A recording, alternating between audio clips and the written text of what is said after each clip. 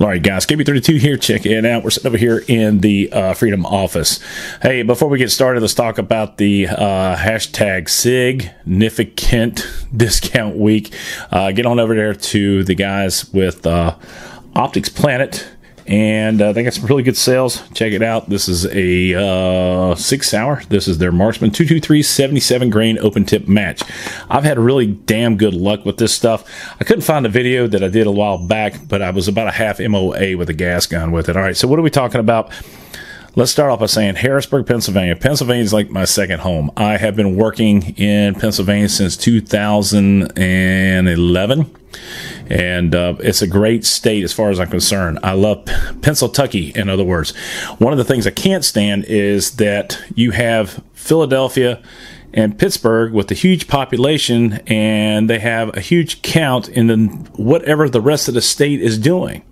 So in other words, whatever these guys want, the rest of the state have to deal with, and it's absolutely ridiculous. So this comes to us by the way of Channel 8 WGAL. All right, so this is Pennsylvania House approves 2 of 4 gun control bills. And I've seen this big old picture, Moms Demand Actions Now at this. Yay! And I agree with them, man. You know what? Nobody likes to see a young one killed by the way of a gun, either by accident, suicide, or anything else. And I think that if we could just figure out how to stop the mental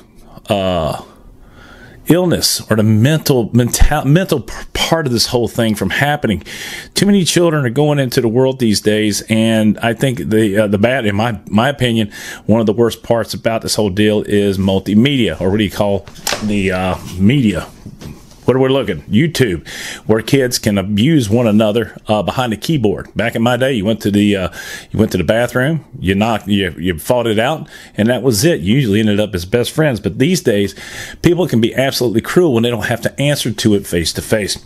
All right, so let's talk about this. Harrisburg, PA, the Pennsylvania House voted Monday on a package of gun control bills, the first such measure in years to be considered by the full chamber. Democrats can only get 2 of the 4 proposals passed.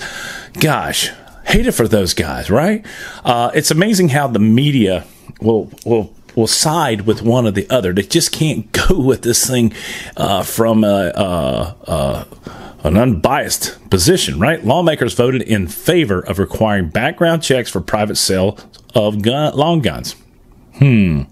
Representatives also approved the measure allowing judges to use emergency orders to have law enforcement temporarily seize, confiscate, take away, whatever you want to talk about it, remove firearms from someone in crisis. Now, what I'd like for them to do is define what this means in crisis. You get in an argument with your girlfriend or your wife or somebody, and they make a phone call. Does anybody come and talk to the person to make sure, hey, maybe we should make sure that this person is not suicidal, or make sure that this person is actually not a danger? Not going off the word of someone else or the family. Let me know what your thoughts are down below. Okay, I know this is a weird situation. People have weird thoughts about this whole thing.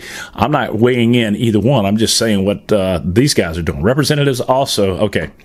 Representative Jennifer O'Mara, Democrat, 165, and a chief sponsor of the Emergency Risk Protection Order Bill, said passing the legislation was important to her because her father died by suicide with a gun when she was 13. I imagine that was very traumatic. We know that in 19 states where it has passed, it has been proven to lower suicide rates. O'Mara and a group that rallied outside the state capitol ahead of the vote said the bill could also prevent mass shootings or other gun crimes. Well, what's interesting to me is that most of these people who have issues, it's well recognized, and there are many people who know about it, but they don't report it. Like the transgendered thing, whatever it was, she wasn't supposed to have a firearm, yet people knew it. They didn't do anything about it. A lot of people say it's none of my business. They're also backing a bill to require the reporting of lost or stolen firearms, which failed in a vote of 100 to 101. So let me just, me personally, if I lose a firearm, I'm gonna need some insurance money. So I'm probably gonna report that, okay? Especially if it's one of these bad boys back here. And I don't want somebody taking one of my guns and using it in a bad situation. That's one of my personal thoughts. Do I think it should be a requirement by law?